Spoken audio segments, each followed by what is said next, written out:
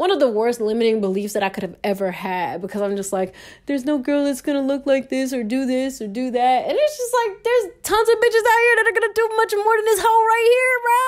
Wake your ass up.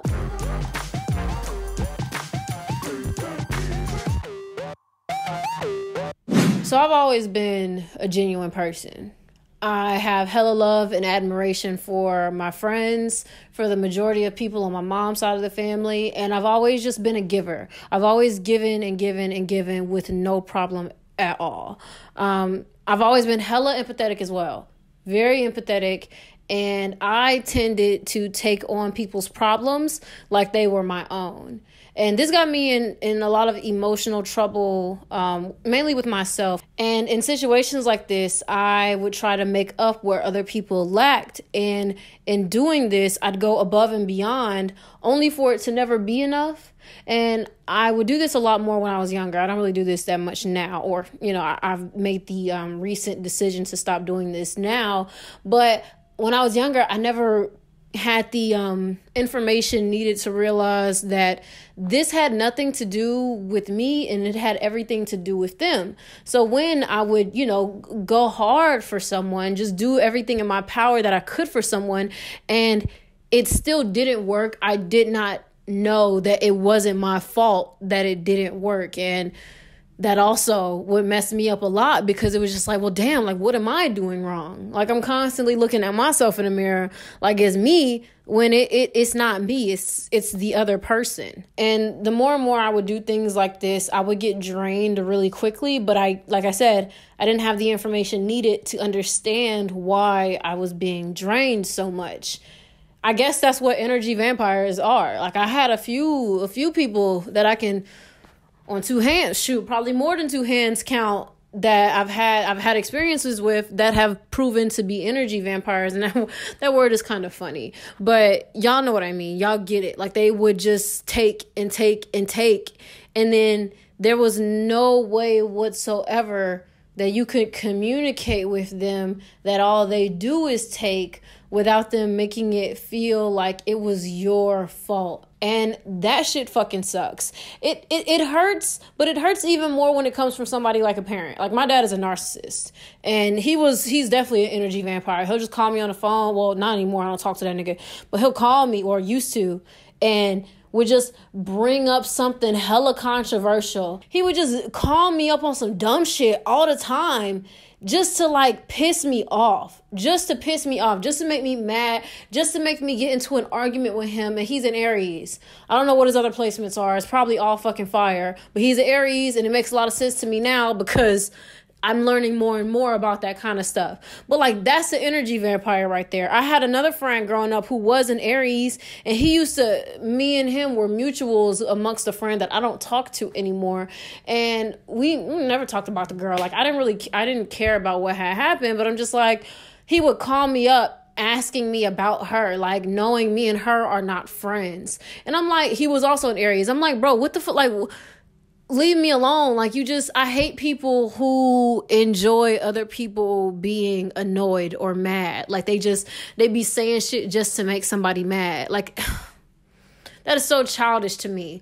But basically, I have been surrounded by people like that for so long, and I never had it within me to know that shit ain't got nothing to do with me. It's got everything to do with them. But with this being said, I used to be very prideful of my genuine tendencies. And when I say genuine tendencies, I'm still a genuine person. I just mean like my more so people-pleasing tendencies. I think that's a better way to put it. So I used to pride myself on my people-pleasing tendencies, even though I wasn't aware that I was people-pleasing. And this is because for so long, I was taught that compliance was the only way that I could make people happy.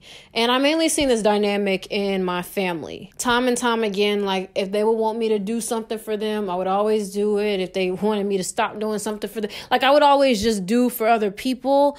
And this is, actually, now that I'm thinking about it, this was not with my mom. Like, my mom would let me roam carefree. Like, I could do whatever I wanted with my style, with everything.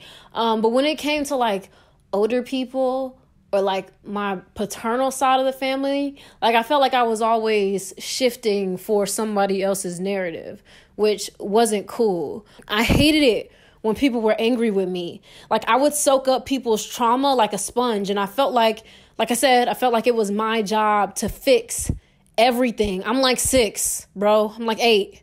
I'm like in middle school. Like there's not much that I really got control over. Yet so many, particularly adults, were putting these burdens on me. Like I'm the one that can actually do something about it. Like I remember my dad used to be like, he used to try to convince me to, well, I'm misspeaking. He used to want me to try to convince my mom to get him off child support, or like convince me to live with him. And now that I'm older, like while I'm sure that he, did genuinely want me to live with him, I feel like the majority of it was because he was on child support. And I know that he's always hated being on child support. So like I would just be in the middle of this shit, like just in the middle. Like my mom over here, and my mom didn't even talk trash about him. Like every time I would go to him or his house, he would just constantly like throw shade at the maternal side of my family. And I'm like, nigga, what about that? Just because you don't like them, what makes you think that I'm going to side with you on not liking them when I live with these people? These people do not treat me the way that the way that they treat you, So it's just like, like it was just so fucking annoying. Like, ew, like that shit really used to piss me off, bro. And it was like, I was never heard,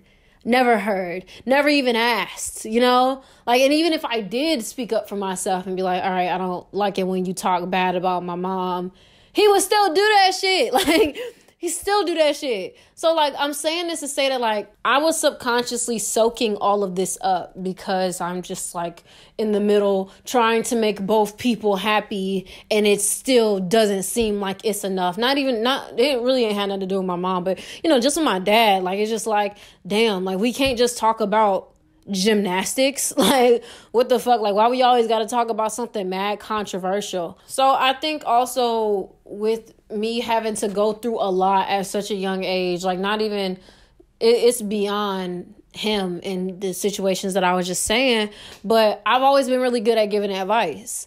Part of it is because I'm a Gemini, throat chakra, always active. You know what I'm saying? Gemini gang, that was ugly. But I felt like it was my duty to be the healer at such a young age. And it was like, why is so much burden being put on me to fix things that aren't even in my control? Why do I also feel like these things are in my control? I also feel like when it came to me getting in like middle school friendships, romance, or whatever, people knew that I was good at giving advice. I don't know how they knew it, but I remember the first best friend that I ever really had in middle school, like she was always going through a tough time. Like her house was fucked up. Like her family was messed up.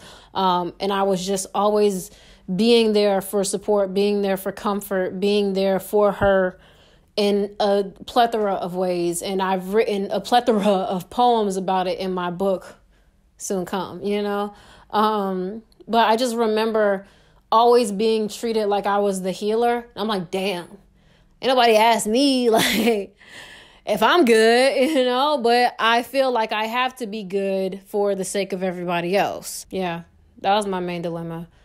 I struggle with feeling guilty for setting boundaries because I was burdened with the idea that I could make or break someone's day. That stems from my childhood. That stems from family. Like, yeah, that stems from family a lot because, like as a kid, like if you at the family function and it's time to go home, your mom like, all right, go hug your whole family and say bye. And it's like, I don't want to hug these people. Like, it ain't because I don't love them or nothing. It's like, nigga, I just don't want to hug y'all. And it's like, we were always taught like we should feel bad for not wanting to, simply hug somebody old in our family. It's like, bro, they smell like mothballs. Like, I'm sorry. Like, I still got love for you. I just don't want to hug you. Now that I'm thinking about it, like, old people, like, they give you these, like, they lips be moist. And it's not from chapstick.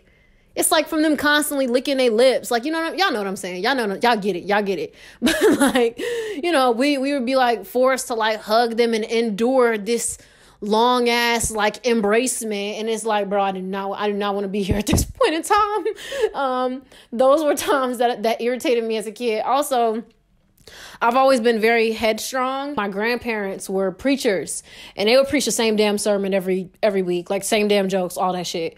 And I was headstrong about the fact that like there wasn't shit wrong with being gay. I don't know what, and it wasn't like I had ever had these conversations with other people. Like, I don't even remember hearing anything against homosexuality in the church, but I just knew like it just wouldn't make sense for there to be anything wrong. Like, I felt like as long as it was love and as long as it was consensual, like, what's the problem? You know, I never had it, probably because my ass was queer. When it comes to stuff like that, I've always been hella headstrong. So like, any man in my family, for one, there aren't many men in my family, but they all find me difficult, okay? Well, all of them except my Uncle Randy, man. Shout out to my Uncle Randy. He ain't never given me no problems with none of that stuff. Whenever I did come to be loud, like when I had my breaking point, and I would just be like, yo, like, what you doing is not making sense. Like, here's why.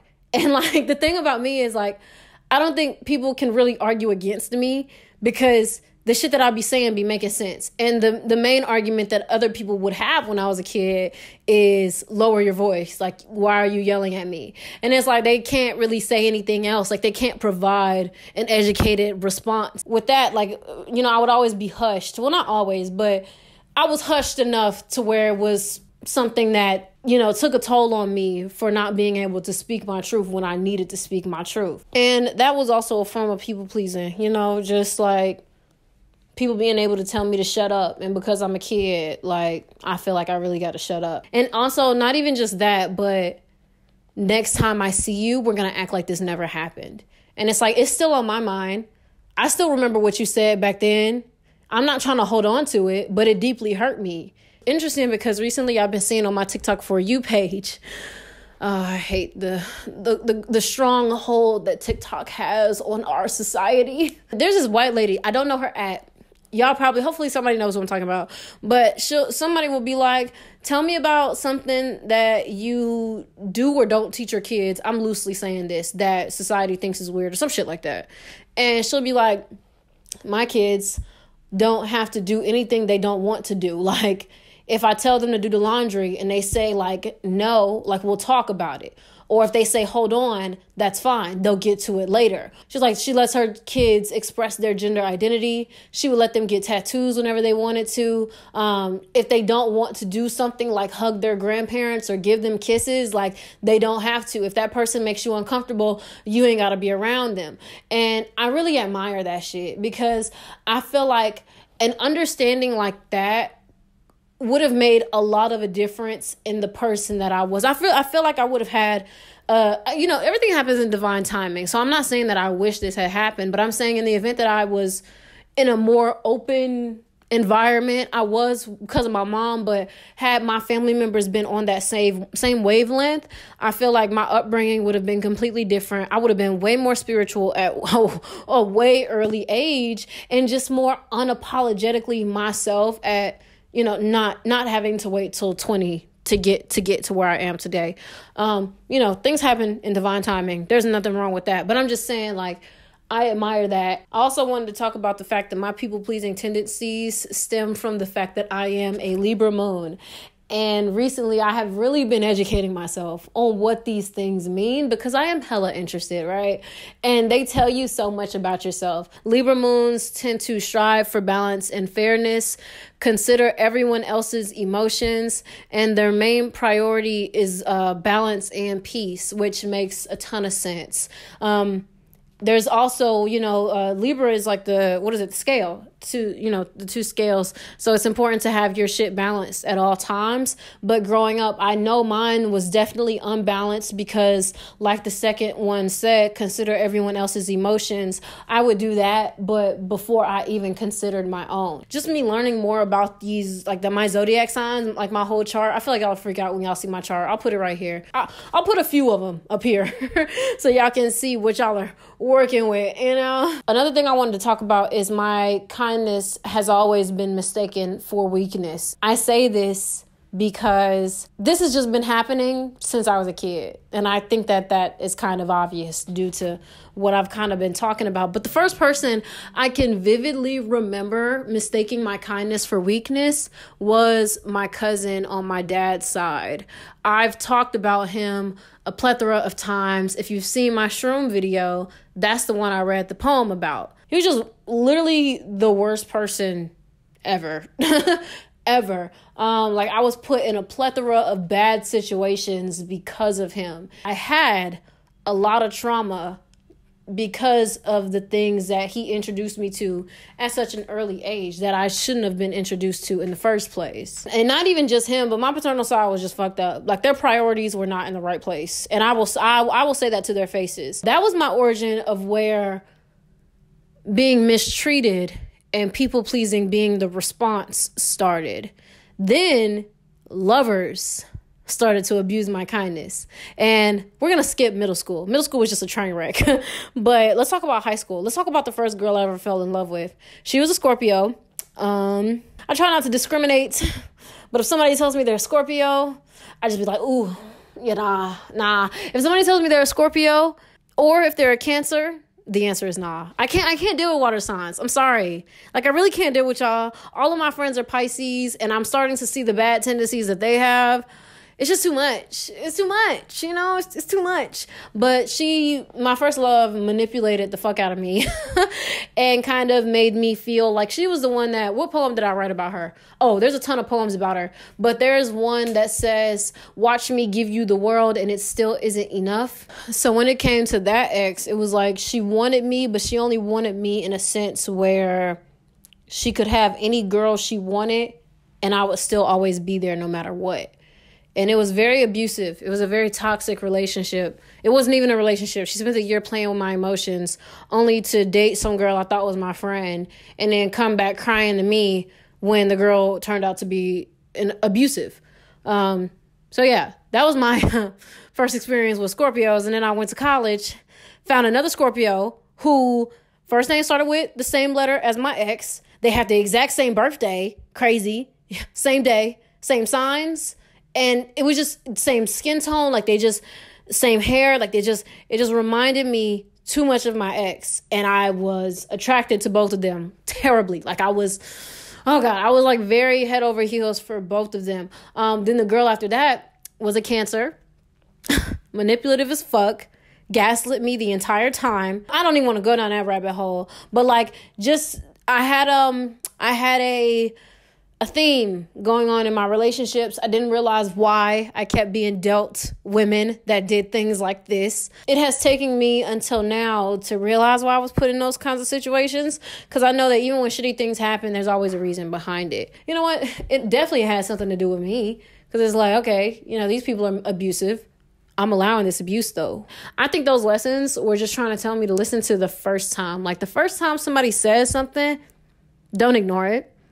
Because I've had a habit of ignoring the signs. I also had the limiting belief that I was the type of person that if I find somebody attractive and like, you know, like we're talking or whatever, I'm like, damn, like there's no other girl that's going to be this fine. Like I was the kind of person that thought of like that, you know, and that was like such a limiting belief. One of the worst limiting beliefs that I could have ever had, because I'm just like, there's no girl that's going to look like this or do that. And it's just like, there's tons of bitches out here that are going to do much more than this hoe right here, bro. Wake your ass up. And yes, I have had all these bad experiences, but I never let that dictate how I treated other people. Now, there are hurt people who hurt people, but I've never been the type of hurt person to go and hurt other people. Like, I never thought that shit was okay. I never thought that, you know, you get a pass just because your ex hurt you. Like, no, that's not the move. And that is the one of the top reasons why I have been trying to establish better boundaries. And now we are on the last chapter of this video, and it is entitled,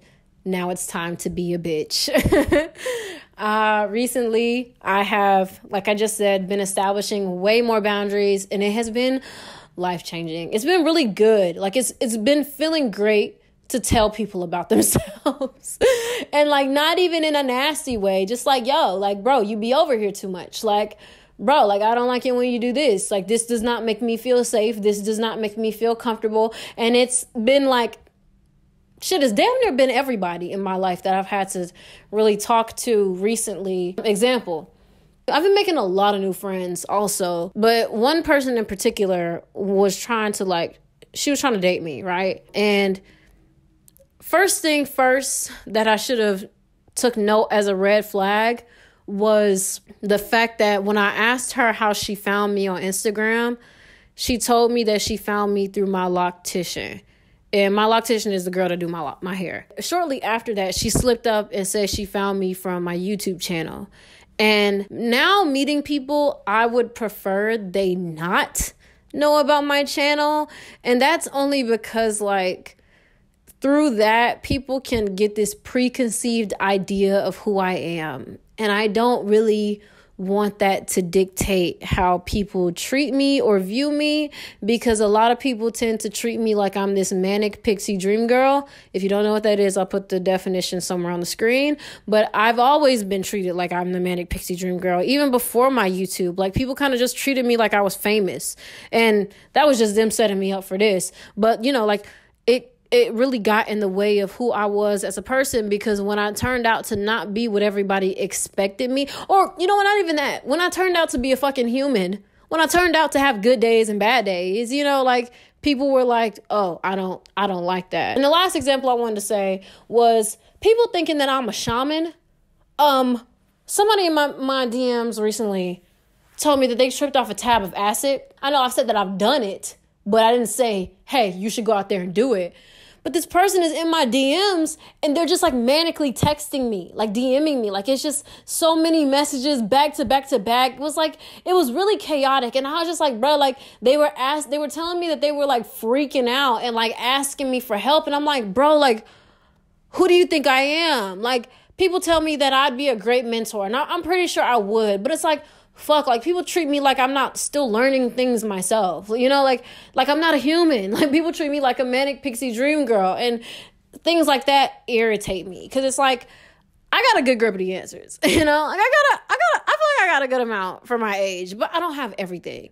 I don't have all of the answers. I am forever learning. I don't mind helping people, but like, I think that I'm going to have to start a master course if people really want me to be like one-on-one with them and their personal tell me if y'all think that's a good idea. Like, if you want me to be one-on-one and help you out throughout your personal experiences, let me know, because that might be a good idea. Just things like that, they kind of upset me, because I'm just like, don't trip off acid. Like, if you're going to act like, if you're 15, don't trip off acid. Like, what the hell? Like, this has nothing to do with me. Like, people just putting their problems onto me as if they're my own. And it's like, for so long, I had absorbed them, and now I'm choosing not to, you know? And it's just a lot. It's just a lot sometimes. Troy says I need to be more selfish. And Troy is my tarot reader. He's a great tarot reader. I will put his information in the description below and in the pinned comment if I remember to. But Troy's a great tarot reader, and I just got a reading from him the other day.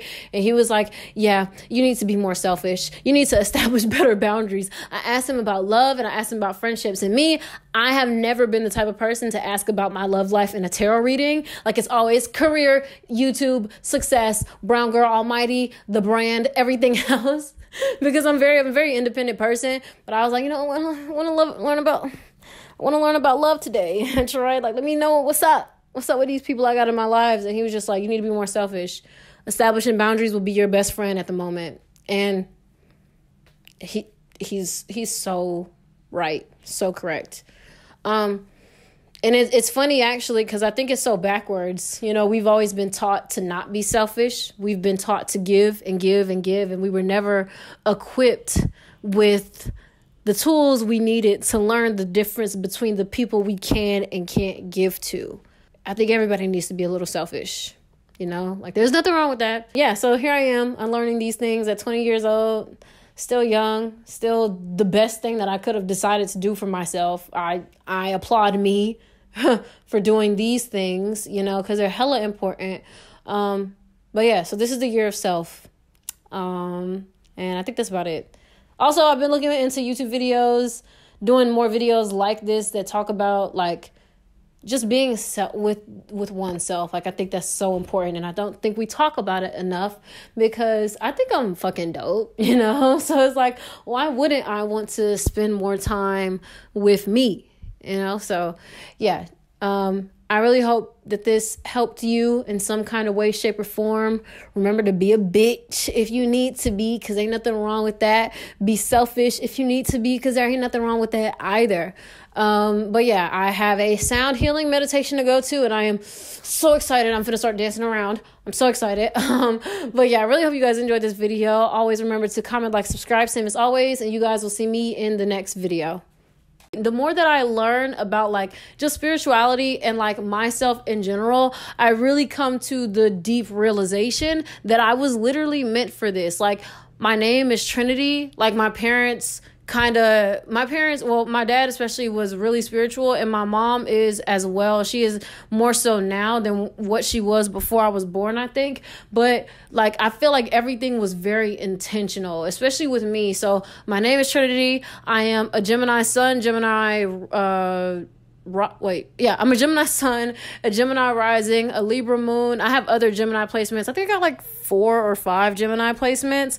But with that being said, I resonate most with the throat chakra, and I like to talk, as you can see from my YouTube channel and this podcast.